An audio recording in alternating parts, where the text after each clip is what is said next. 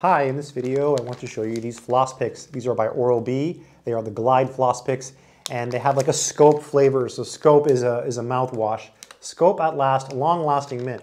Let's go ahead and try these out. So I'm a person that is always buying floss picks. I always buy them because I floss pretty much after every meal. And sometimes I won't floss after lunch, but like today I just had lunch a little while ago and I flossed. So, all right, let's open it up. A little bit hard to open initially. Smells really good. Oh yeah, has a really good smell. And this is what they look like, Oral-B. It's got a little thing here which you can use to like pick stuff out of your teeth, which is actually pretty good. Oh wow. That's pretty good. I never actually use these because they're never very good, but this seems pretty good. Now, if you look at the thread here, this reminds me of other floss pick by Oral-B. And also, there's another brand called Plackers. They make one called Gentle Slide, and it looks kind of like this.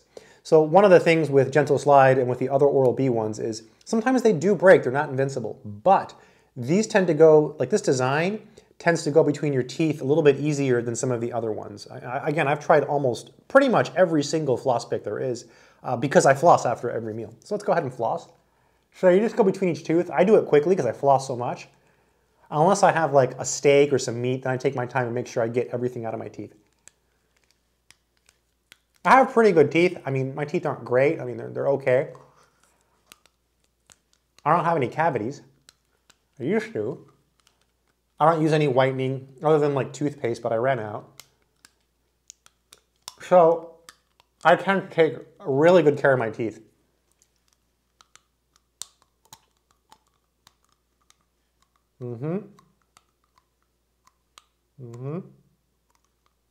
Almost done.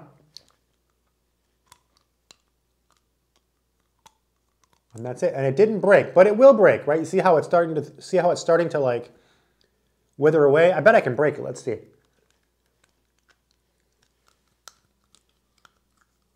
No, it's holding up. But it will break. It will break on you, right? It's a little bit, the design of this floss pick, I just experience, right, tends to break. The really thin floss picks, you know, like the ones that aren't as good as these, that sometimes like they're really hard to get between your teeth. Those tend to last, they tend to not break sometimes, but yeah, works pretty well. Happy with my purchase. One thing I should mention about these, and this is something that's true about all floss picks, is I actually leave the bag open.